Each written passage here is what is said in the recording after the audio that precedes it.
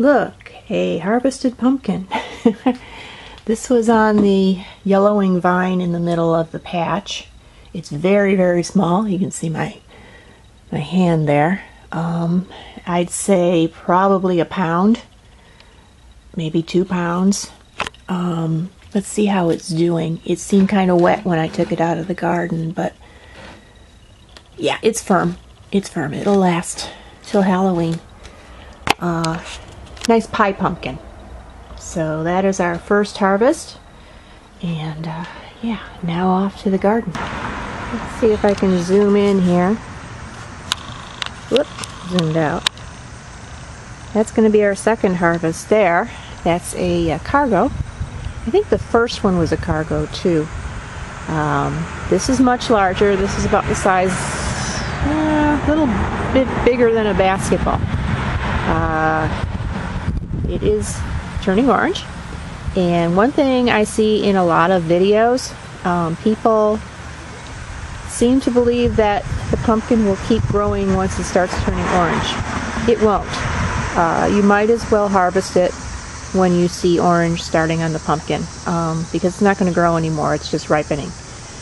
And leaving it in the garden too long after it ripens invites rot and all kinds of other problems like that. So, and insects. So you want to get it out of the garden as fast as you can when it starts ripening. Over here, I think this is a Cronus.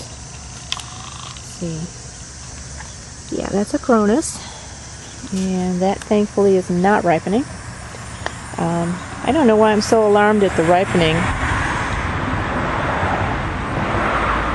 Because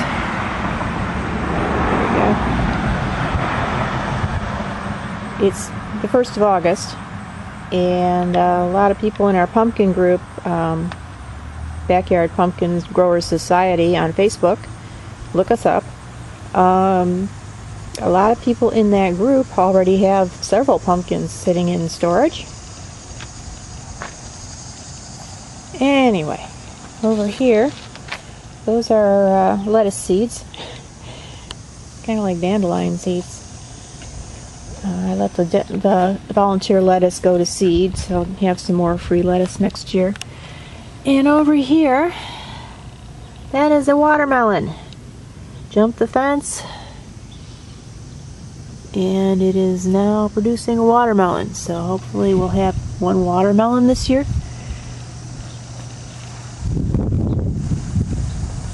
Over here we've got our butternut squash. These vines, I wouldn't call them really healthy, but they're not getting a lot of sun, and I think the soil here is bad. I'm still hoping for at least one squash by the end of the season. And growing among the squash are my volunteer tomatoes that come up every year in this garden. And of course vines. Boy, I hate those vines. There we go. Let's get rid of the vines there so we won't strangle the tomatoes. Teachers are back at the little school across the street. They've been drifting back since the second week of July. So school is coming up in about 3 weeks. So we'll be back to our daily noises and disruptions and inability to get out of the house at 3:30 p.m. But that's what you get when you live across from a school. You also get a nice place to drop off excess pumpkins, so I'm not complaining. Okay, over here, that very dark pumpkin, I don't know if I'm even, looks like I've got it, there we go. That very dark pumpkin there, excuse my shaky hands, is a red warty thing. And that is going to Donna if she is watching. If it doesn't rot, because I've found they get all the way to the ripening point and then they rot all of a sudden. So it's a little upsetting. And we do have a start of powdery mildew, so I'm going to step up the green cure applications. just sort of slow it down so we have a little bit of a longer season, because I think because I've got way too many vines out here, there hasn't been a great deal of production. We should have more pumpkins than we have. That is a racer volunteer. And over there, if you can see it, I don't know if you can. Yep, Cronus. That's the biggest Cronus right there.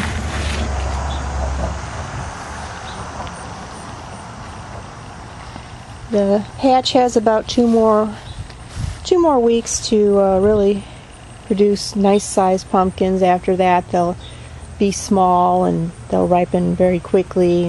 You get a bunch of pie pumpkins. So I think there's a pumpkin starting here. This is a racer plus, or a racer vine. Well, I saw it this morning. Our tomatoes are ripening, and I think once those ripen, that'll be it for the season. Carrots, still growing. They grow very slowly for me. I usually don't harvest before September.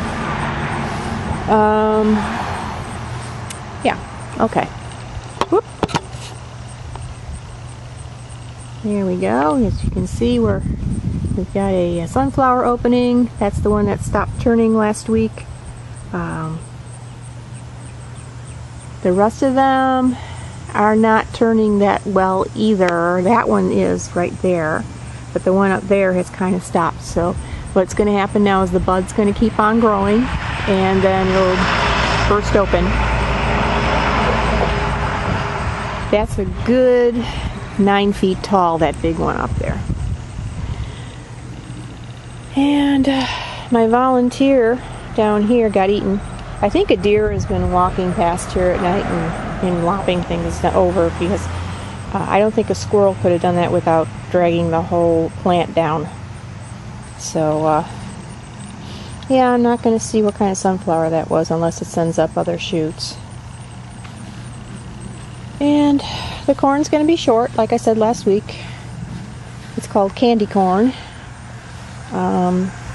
It is tasseling, and even though corn does not need bees to be pollinated, we have sweat bees all over.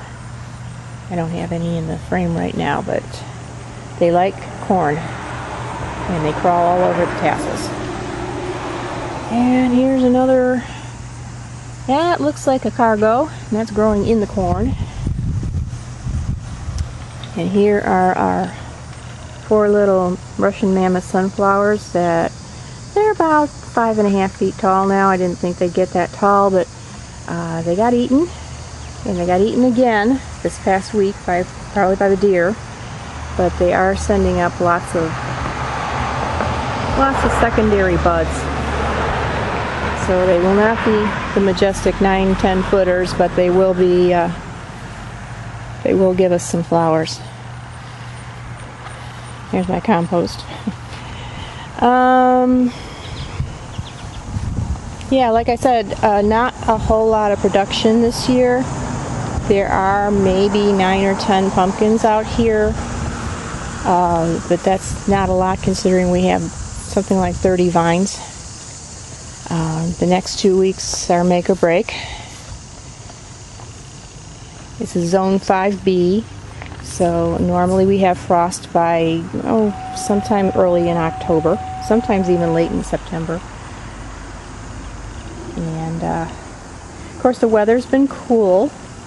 It's been in the 70s most of the time, and that's not conducive to real enthusiastic growth in a garden. And it's also been dry, and I've been having to water plants. And the problem with watering plants, garden plants, is that they just do not respond as well to watering with city water as they do to, nature watering them.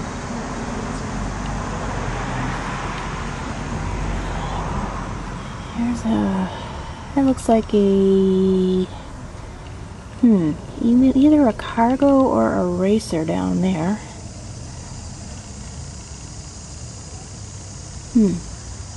Yeah, not a real thrilling week in the garden, I'm afraid.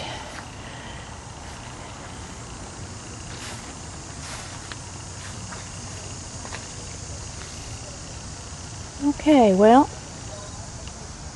interesting bug there. Damselfly, I guess? We have a lot of those because we have a lot of mosquitoes. But anyway, that's the garden for this week. And I'll see you next week.